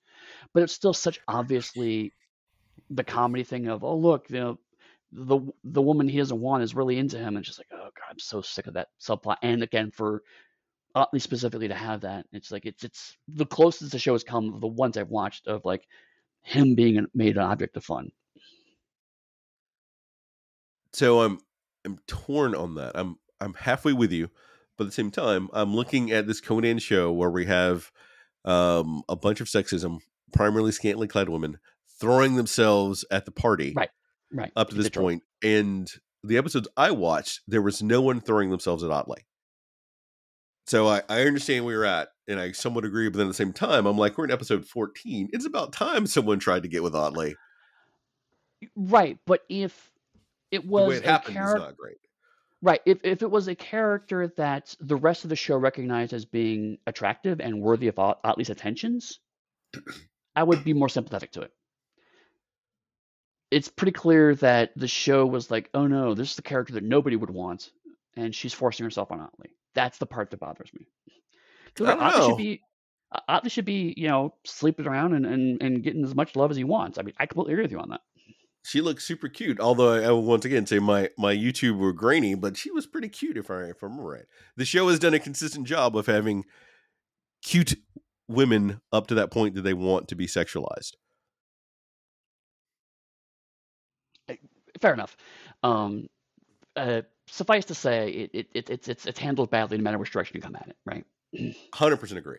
The one thing I am going to say that probably the reason I have softened to it is because the end of the episode and Otley making that really work. And no, agree. And that's why I give it so much credit. And that's why I chalk a lot of it up to the actor and a little bit to the writing, but mostly it feels like the actor kind of helped pull that off to make it be a lot less skeezy than it was probably originally written to be. Yeah. Anything else about this piece, Red Sonja's backstory, the utter uselessness of this character in this episode, which fucking frustrates me? No, let's move on. All right. The party investigates a tavern. I myself have investigated many taverns in my day, and I enjoy doing it. I, though, unlike them, would discover a fucking trap when it's set, and they only learn because Luti, who doesn't need anybody to save his ass, shakes his head no and turns and goes, aha! It is a trap in the grog. A thrilling battle ensues, and Otley's new love is killed. We get fire special effects as someone is knocked into the fireplace and they catch a blaze. After the battle, The lying attacker spills the beans as he begs to be spared, but Otley says "fuck no" and kills him in revenge. Bayou speaks for the people in the village. What kind of wizard would allow himself to be captured? Some villagers, I'm sorry, I keep saying Bayou, but their names are so close. Yeah, Aru. Brea, the alchemist, speaks for the people in the evil king's village about what kind of shit wizard would allow himself to be captured. Some villagers want to capture the kidnapped wizard that was captured by the king's evil minions to grow their crops. Later that night, while in his cage, Ludi is confronted by the evil old wizard king and tells him he is in fact his prisoner. The king orders his men to bring the woman from the village that talks shit about him to be a sacrifice. And he will randomly kill one person a day until Ludi makes him young. The five arrive at the village and learn the king plans for snagging random villager number 7. Not the first 6. The first 6 are crap. You have to go for the 7th one. Because I think we panned through about 6 villagers before we got to her and she said a line. Right. But this is the other half of my earlier debate of like Otley killing him in revenge, and the way the actor played that bit was actually really fantastic. Mm-hmm. Because again, like the dialogue wasn't necessarily there, but he was like, he looked genuinely upset, and at that stage he took what could have been a rough storyline, basically turns into maybe I was nice to her because I wanted to help her out, and then you just killed this woman, and so now I'm gonna take you out. And like oh man, Otley is hard, and I love it, you know. But a lot of that I feel like is the actor putting that spin on that material. I do want to point out, through most of these synopses that you've heard me read, whose name have you heard me say the least, Eddie? Bayou? No, I said Bayou a couple times. Conan. How often have I referenced Conan in a plot point? It's like Zabin does this, Bayou does this. This is Otley's show. Otley and his friends is what this show has become. It really is. Otley is the actual leader of the group, frankly.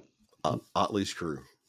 I don't have anything else to say about. I'm going to move on unless you have something specific you want to say, because Ludi doesn't need anyone to rescue him. Literally, there is no point for anyone else here, and we'll get that in a minute. Also, I'm weirdly impressed at how you could take this extremely simple plot line and make it super convoluted into the last hour. It's like, hey, we're Act 3 of the show. Let's add a whole bunch of new wrinkles. It's like, what? There's another wizard, and they're there, and they're captured him. It's like you had 35 minutes of plot, and you had to add 10 minutes of script on. I guess that's what it feels like. All right, we get another thrilling battle. This one with humor. The woman is saved before even going to the castle. The 5 defeat the soldiers. They hide out before even more soldier arrives. Villager number 7 explains to Conan how hard their life is. Red Sonja volunteers to be the sacrifice while the others sneak into the castle. Ludi tricks the evil Olden Wizard King by granting him his wish. Peasants are revolting. Conan reinforces this is his show once again by killing the bad guy, because that's all he can do. Our heroes win the day. The boy wizard makes magic with the crops. Sonja and Conan share a look that could be sexy time sometime in the future, maybe. And then Lottie and Sonja walk off into the distance. Our heroes no poorer, no richer, but more experienced, I guess. So let's start at the end real quick. Conan and Sonja share a look, and you can tell that because the camera's super zoomed in at them as they're looking. So you can really notice, by the way, they're looking at each other. And it's just like, yes, okay, I get it. Calm down. Put the camera back. You're too close. Go away. Do you know what has zoomed in like space. That? Why? Because those two have negative chemistry, is what they have. Oh God. Yeah. They made my house cold watching that scene. Otley and the Wild Woman had better chemistry. And she's dead. Not even gonna go there. But yeah, I mean, the whole Red Sonja volunteers to be a sacrifice, sneaking to castle thing, like that is a concept straight out of a Red Sonja comic. I'm going to go in and pretend to be the helpless damsel so I can kick ass inside. Except for none of that actually happens. She's Nope. genuinely just captured. And we get her fighting like the bad general for this episode, and she can't beat him. Conan has to show up and save her. And they do that so that people realize, hey, this is Conan's show, isn't it? We keep talking about everybody else. Let's have Conan kill somebody. There you go. Right.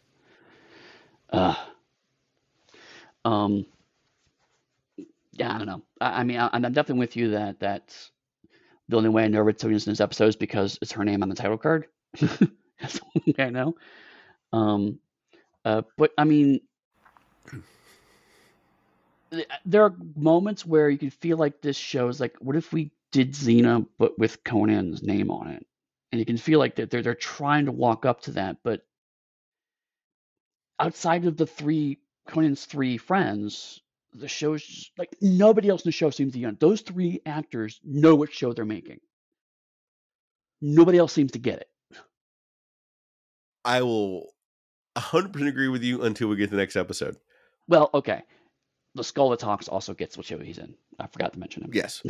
I was thinking about him. I was thinking about a certain female actress who is a reoccurring character in the series because she was in like the second episode and she's going to be the 17th. I think she's in one more. Okay. So well, yeah, she knows what show she's in. I am talking just up to this point. I agree with you that the next episode seems like they finally figured out where they're going way too late. But at this point, it's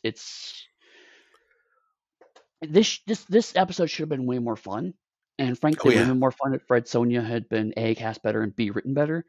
But even without that,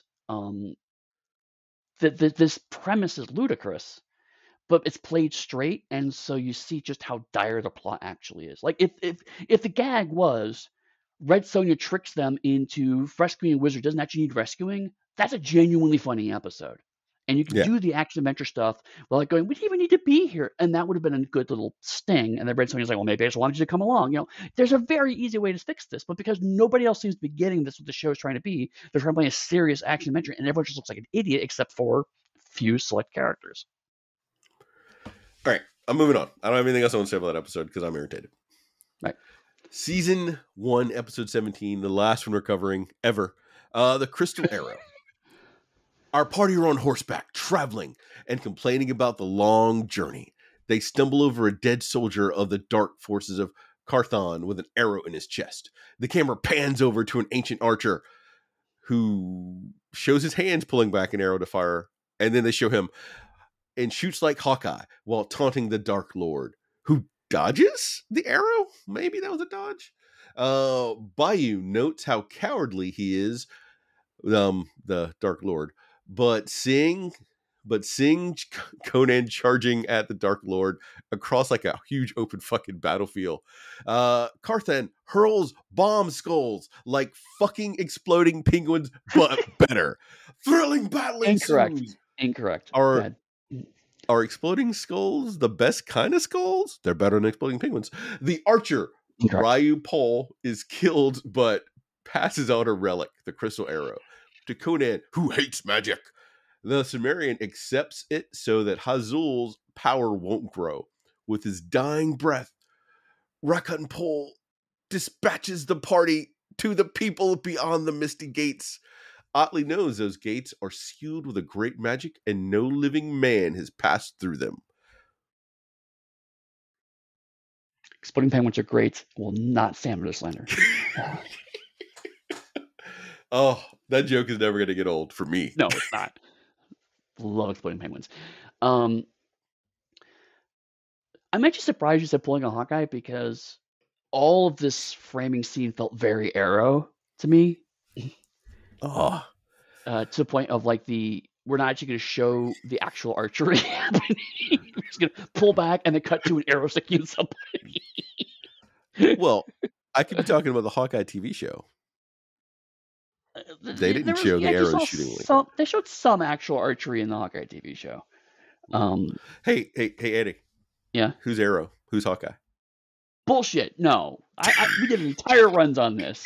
You will not trick me into this. I will send an exploding penguin to your house, my friends. Because you know what's better about exploding penguins and exploding skulls? They can walk, Chris. I think it's more of a waddle than a walk, but each of their Better than a own. skull can.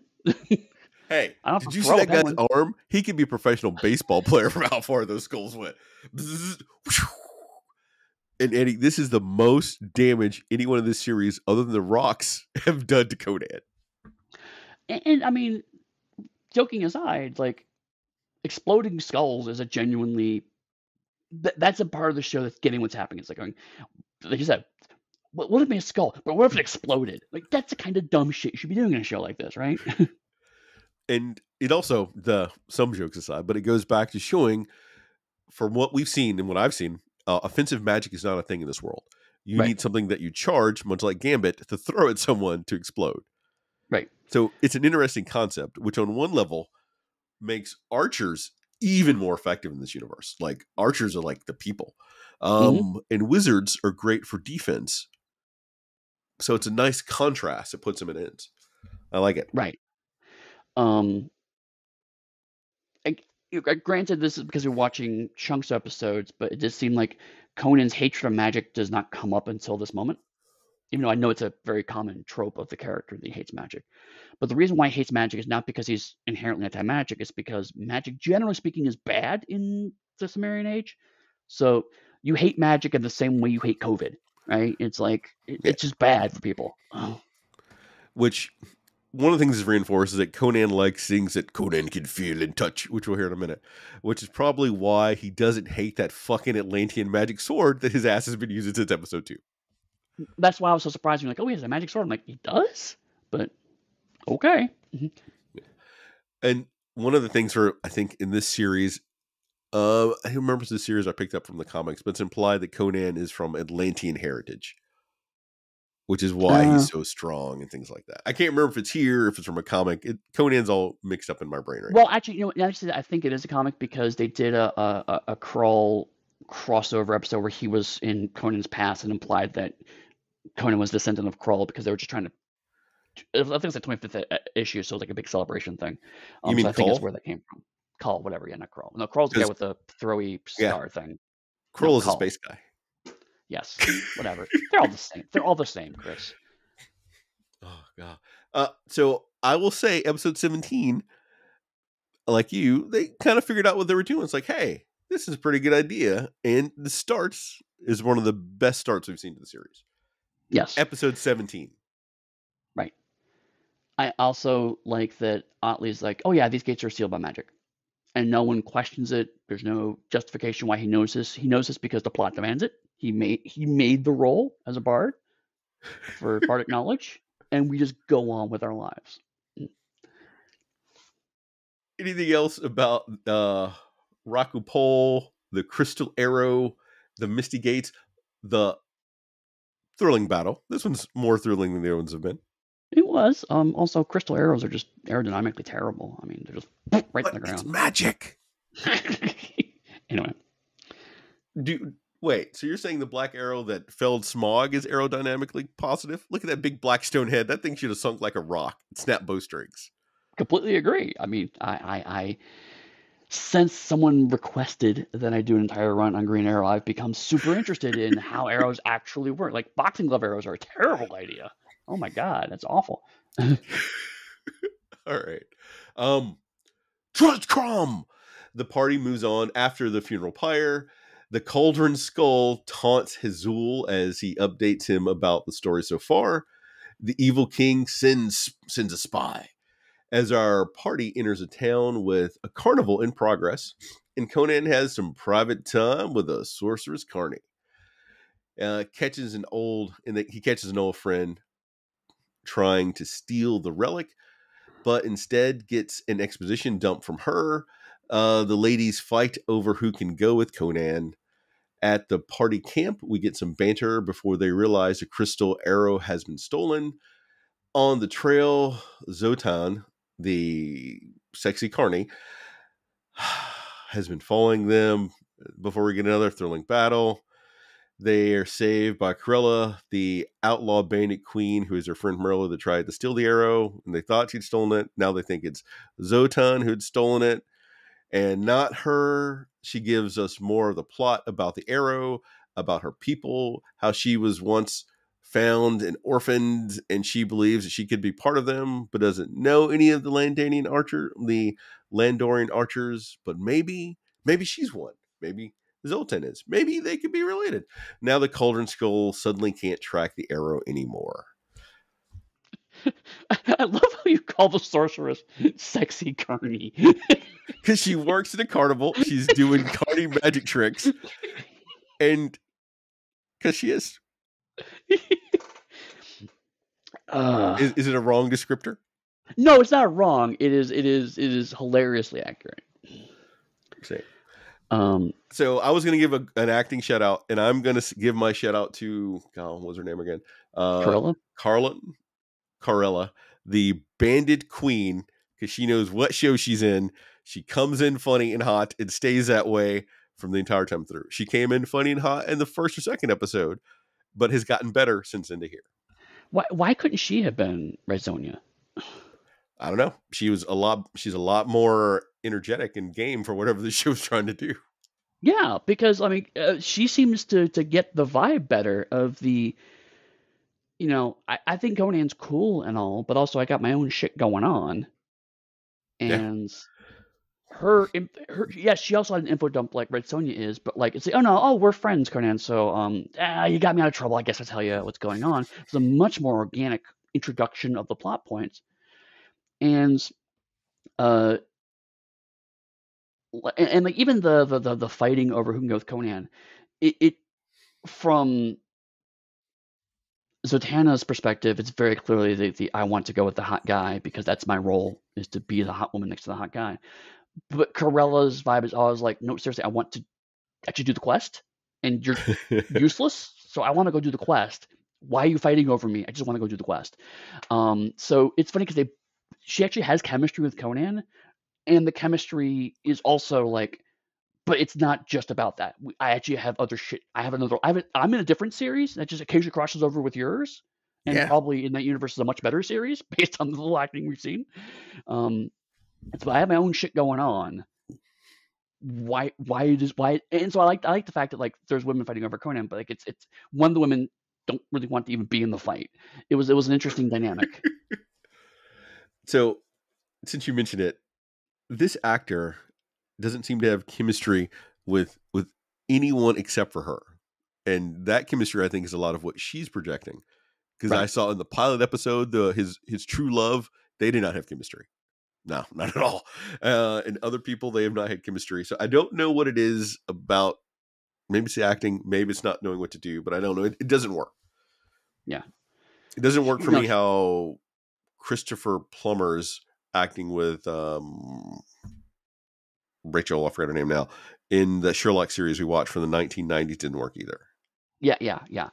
And I think this is a case of like, I think the reason why her chemistry works is because it's more than just infatuation with Conan. Like all the other examples you mentioned are like, oh, I'm in love with Conan, so Conan has to play off of that, and it doesn't work. Where she's like, you're cool and all, but I have other shit to do. And so Conan being frustrated by that, he's able to pull off better. And I think that's why that chemistry works, is because it's not just we should hook up. And the antagonism that we had with Red Sonja, there's supposed to be chemistry there, but because it was written just to be purely antagonistic, which to be fair, that is canonically their relationship. Yeah. But again, he doesn't have that depth either. So she gets what show she's in. Also, the Cauldron Skull has caught up with what show he's in now. I think the Skull that talks always knew what show he was in. Well, fair, but like he went from obsequious sarcasm to now straight up calling out his master's bullshit. Which is bold, considering this is the guy feeding you rubies, because apparently that's what you fucking need to survive. But he's just like, now he's moved up to, you really do suck at your job. It's 17 episodes, you've got nowhere with this plan. What the hell are you doing, man? What you're saying is the Skull that talks has big skull energy now, compared to little skull energy at the start. Yes. I'm like, buddy, if you keep pushing this, eventually you're gonna be putting someone's hand and turn into an exploding skull. So you need to watch your step. He's like, no, I'm going for this guy. I'm done. I'm over this bullshit. I think it's realizing that Hazul needs big skull more than big skull needs Hazul, because Hazul's gonna keep feeding those rubies all day long to figure out what the plot is. No, like when I saw, because he wasn't in the middle episode, which is frankly another reason why Red Sonja episodes are terrible. But from the first one I watched, I was like, okay, he's the funny, obsequious, sarcastic sidekick. I get it. Here, it's like, is the skull that talks actually running the show? And I actually like that now because like Hazul is terrible. It's like maybe that's the point. Maybe the point is that the skull is actually running the whole thing behind the scenes, and Hazul is just kind of his meat puppet that he's manipulating and doing his bidding. Because if that's actually what's going on, that's genuinely good. No, that'd be awesome. That'd be, but then that feels like it'd be closer to Morcock and Elric with like their gods kind of using them Right. as agents. I don't know if the people that made this have read that deeply in anything. All right. Anything else about the love triangle, the bandit queen and her army of archers, which I think is exceptional? Oh, well, actually, that's a good point. Go back to Corella because I love talking about her. I did not know she was a recurring character. I thought she was just for this episode. And so I was genuinely like, I don't know. It felt like the episode was written so like I wasn't sure which woman was supposed to be the actual like lead character for this episode. Yeah. They were both fighting, and like I have a mysterious past, and she's like I'm a sorceress, and so because I didn't know one of them was a recurring character, I was like, oh, I actually don't know which one of them is going to win out of this conflict. And so that was a genuinely a source of tension for me. Now knowing that Carl is a recurring character, that actually reduces my enjoyment of the episode because it's pretty obvious then she's a recurring character. She's the one who's going to be the one who wins out of this conflict, and Sorceress is just there to act as a foil. But me not knowing that, I actually was like, oh, I'm curious which one is going to manipulate, which one's going to betray Conan because one's a thief and one's a sorceress. One of them is going to betray him. Which one is it? I actually didn't know until pretty close to the end. Okay. So I say recurring. I know that she was in 2 episodes. I think I read she was maybe in 4. But when she shows up, they even make a joke about it. She causes a lot of trouble. So it's kind of like if you remember the old Xena and Hercules show, how Autolycus would show up. And okay. Autolycus, is he really your friend? He's going to steal your shit. And if it gets really real and he has to help you, he may help you. But still, I wouldn't trust Autolycus. Okay, and in that case, then I'm back to liking it again because right, if I knew that was a relationship, then yeah, which one she may betray Conan to get the loot, or she may betray Conan because she wants magic. So yeah, no, that's actually that. But that was one of the few times in this watching the show I was like, oh, there's actually some interesting social dynamics happening here, and the actors are getting what they're needing to portray. They're like, regardless of how silly the sorceress is, she knew what she was there to do. Yeah. So I'm here to be sexy and try to seduce Conan and ultimately get it over my head, and she absolutely nails that. And my other point is that this show does not have the writing quality or acting chops as the Xena would. So you don't get the same Lucy Lawless and Bruce Campbell sort of for it. Right. You get, all right. Where is that?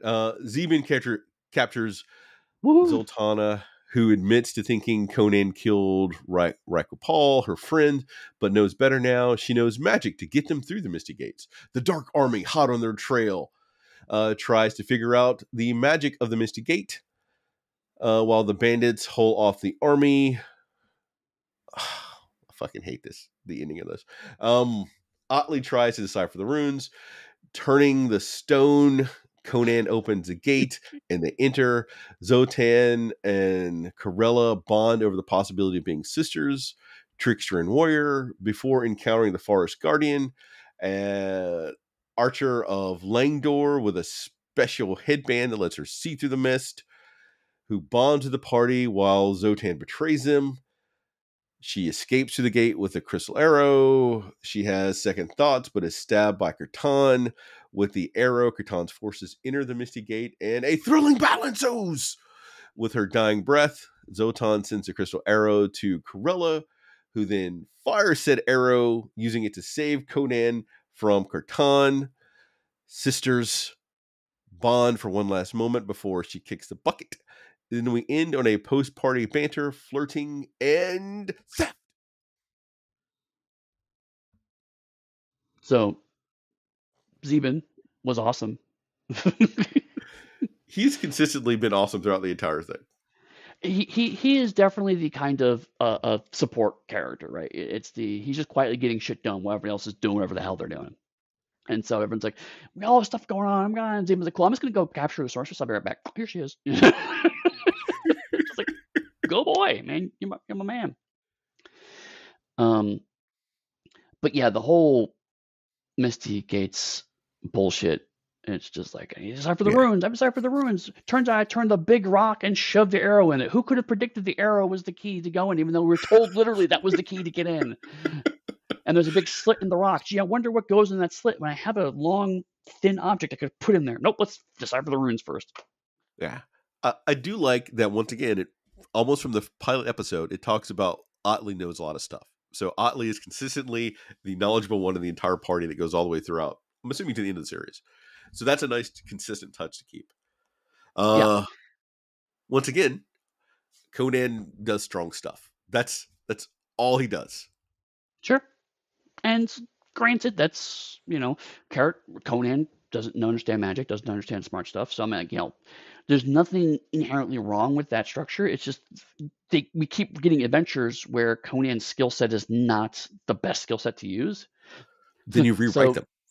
right, exactly. If Conan is your lead character, write episodes that Conan is the star in, not Conan is the reluctant tag along to the more interesting characters. Or you rename your show like Hyborian Age. Right.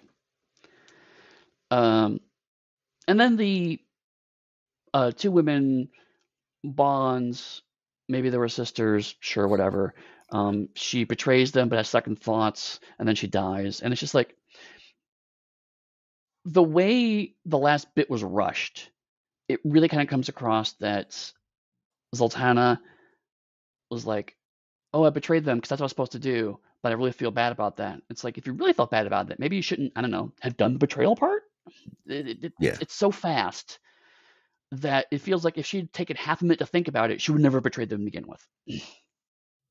And I will say the one part about that I did like is that they drop a reference, I think, of Hazul sending a spy. And that Right, totally gets dropped. And if you're not paying attention, you might forget that didn't Hazul send a spy? Oh, it's her. She's a spy. right. But Which is fine. I mean, again, I'm not. My problem is that either it should have been played like she was a spy all along, and her bonding was just bullshit to get further to be trusted, yeah. and then she just straight up is actually betrays them, or a little more reluctance to actually do the betrayal. But what happened was she went to betrayal. Wait, I don't feel bad for betrayal. Wait, I do feel bad for betrayal. Now I'm stabbed. Now I'm dead. But we're still sisters, even though that was actually not proven. It was just a guess, just making shit up. There was no paternity test. I don't even know. I don't even know you. So I liked. All right, let's just move to wrap up. Like I'm done talking about this show. I like the concept of the show, if not the execution. And it's so easy to see how this show could have been better in so many ways that I'm not even sure if it's worth breaking down, other than saying they should have rewrote the scripts to make Conan a primary character of the Conan series. Yeah, this is. I'm with you. Like, we've been comparing it to Mortal Kombat. I'm like, why did I like Mortal Kombat more than I liked this show? And I think we keep going back to this, but I think it continues to be true, is that the show is not nearly as watchable, right? Like Mortal Kombat, everyone kind of got what show they were in. It's a bad show, and it's an exploitative show, and it has a lot of deep fundamental problems, but everyone got what show they were in. It's like we're doing a stupid martial arts fantasy show, and we're Yeah. going to do martial arts stuff, and we're going to do fantasy stuff, and women are going to be half naked, and that's just a show we're fucking making. It's like, okay, well, we're doing that show. Conan felt like it was trying to be I use respectful loosely, respectful of the original material, something that felt like it was an outgrowth of the movies that are popular, while also trying to capture the Xena market. And it just kind of failed on all those fronts until near the end, where it's like, oh, we can do that if we put a little more Xena in. Let's the supporting cast really take center stage and show what they're excellent at. And then we can still have the high octane, quote unquote, action to kind of propel things along. But like you said, 17 episodes in, they're just finally figuring out the formula. No wonder it got canceled. It probably got canceled right around the Red Sonja episode, you know? Yeah. So my thoughts are really lining up yours, and I'm frustrated because I see how it could have worked, and that's Mm-hmm. just irritating. The one thing I will say though is that we talked at the start about a lot of isms that are going to pop up potentially. This Mm-hmm. show, as bad as it is, and badly as it did some things, managed to balance those out fairly well, given it was 97. Because we Yeah. get like a lot of cheesecake, but every episode we've got a bunch of beefcake because Conan and Zebin are just running around in Speedos showing them muscles the whole time. So like that is a nice consistent touch. And while we allude to a lot of sex, we don't really see a lot of sex. And one of the things, because I read a couple people's thoughts on the series, and they were complaining because Conan didn't kill anybody. And Conan kills a lot of motherfuckers in this show. You just don't see like the final kill. So it straddles that 90s line that they had to adhere to and still has a lot of violence and death. Right. Um, I'm with you. Like, this sh- this show could have done worse, right? I mean, and that's very game with great praise. But you know, given the source material they're working from, the women generally have a lot more agency, and actually pretty consistently have agency in the show, from what Yeah. we've seen. Um, they're not all just falling over Conan. They're in fact spreading their affections around the cast, which is nice. Um, the cast, the exclusively male cast, are sex positive without coming across as creepy or exploitative, which is genuinely hard to do, especially in the 90s. Which is a miracle in and of itself. Yeah. And I mean, just to kind of reiterate, but like, you know, to have characters like Otley and Zabin who would have been marginalized to the point of non-existence or turned or at best treated as comic relief to be seen as genuine badasses in their own right is really exciting to see. We don't see shows now don't get that right. And I have some minor complaints about stuff they did with Bayou, but Bayou, much like those two, is a full character and becomes more of a badass as the show goes on and is a solid member of the team from the jump, regardless of some other issues. And we don't get that now Yeah, for people of color. right, exactly. I mean, I've been focusing on other ones, but like you're right, Bayou is genuinely an interesting character. He has an arc. All of them actually have arcs on some level. Zeben actually probably is the one that's the weakest arc, but Zeben doesn't need one necessarily. He's just, you know, I'm just your friend. I'm here to help out, and that's really cool. So, I mean, there's a lot to like about this show, and yet there are shows that we have been just terrible to and gone, but it's really watchable. And this is the opposite. This is like I really want to like this show, but I can't watch it. Because of the acting, the editing, and there isn't a spark. The other shows that Yeah, we could talk about that are bad but super watchable is because they had that spark. And that spark isn't something you can quantify. You just feel it when you watch it. yeah. This feels like it was a show that someone thought would make a certain amount of money, and so it is a show that feels like it's made by contractual obligation. And Yeah. that's unfortunate because I think some of the actors were genuinely having a good time and finding something special in the show, but it wasn't the lead. It wasn't the people making it. It wasn't the people writing it. And that you need at least some of them people to be on board with you. So Eddie, what are we covering next after the epicness of Conan the Adventurer 1997 live action show? Not the Conan the Adventurer the 1992 through 95 or 97 animated series it ran. So we're gonna move ahead a whole 2 years to another show that spun off of an 80s fantasy movie, Beastmaster. And this one we're going to go. I've watched an episode of this, and I will say the acting does improve from Conan. Hard not to. Like I said, we got to start at the bottom and work our way up. So we're going to watch episode 1, The Legend Continues, episode 2, Obsession, and episode 17, Tears of the Sea. I want people to know that Eddie has already started watching them. I watched this literally a day and a half before we had to record. And Eddie's at least a week ahead of me. That's how much prep Eddy brings to the series. I want y'all to know the amount of endurance that he has to possibly watch this show that far on, so he didn't forget about it before we talk about it, and save himself from the pain of having to relive it. Right. I just memory hole it all, so it's just like, oh god, I don't even know what happened. Yeah, I guess we will see you next week when we talk. We got to do the thing, Eddy. If people want to find you online, don't find me online. Yes, nobody wants to talk to me. Nobody wants to talk to me. Everyone wants to, because you're the/Sir Eddy Webb. Now, if you want to find my work, go to pugsteady.com. That's my website. That's where you find me on Blue Sky. If you want to chat with me, you can find me on the Darker Hue Discord, where right now Chris and I are probably celebrating the fact that we are done with our Cyberpunk assignments. And our first one, well, my first one, your second one, is actually out in the wild. It's Tales of the Red Hope Reborn. So if you want to get both of our work, you can do that in one concise package. Wow, that's nice. All right. Let's take a minute to some podcast talk. Do you want to just include where to find us in the bits of the podcast itself, so we don't have to do it at the end anymore? No. We should do it. It is a tradition now. It's just there are certainly days where I am not feeling my career is great. So that's more than anything else. I disagree, but that's a conversation we can have offline. If you're looking for me, come join my Patreon. I'm going to drop something supposedly this month. I'm finished Cyberpunk, Eddy said, and I'm trying to write a Haunted West adventure, but I keep podcasting with Eddy instead. So blame him if it doesn't happen. Catch you later. Sure. Bye.